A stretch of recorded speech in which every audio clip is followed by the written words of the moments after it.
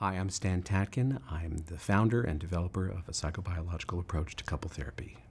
A lot of PACT has sort of a user interface that is friendly and folksy, not only for the therapist but also for the couple.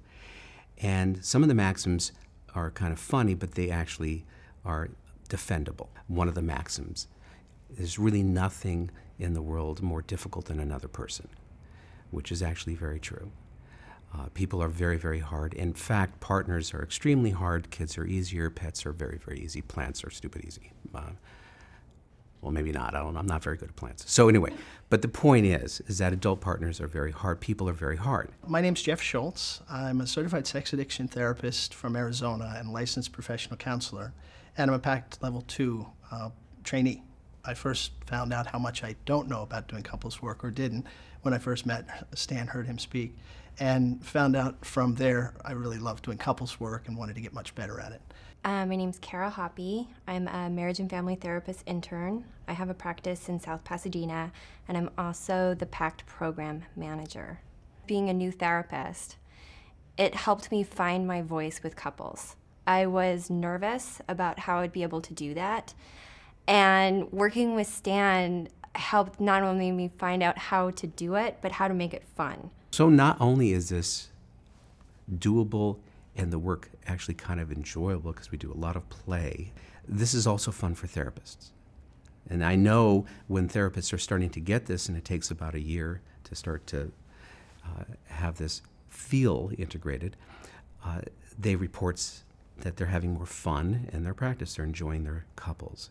I'm Michelle McCormick, and I'm a licensed clinical psychologist. I practice down in Newport Beach and Laguna Beach. I've been practicing for 30 years. Nothing has really touched my couples like this work. I've always said that couples therapy is like a contact sport because there's so much action and it's so different than individual therapy. And now it really is a contact sport because it's about body.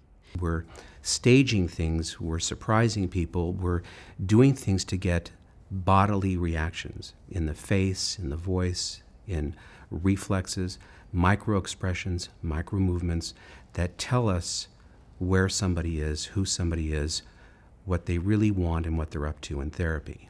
We're trying to catch people in the act of being themselves.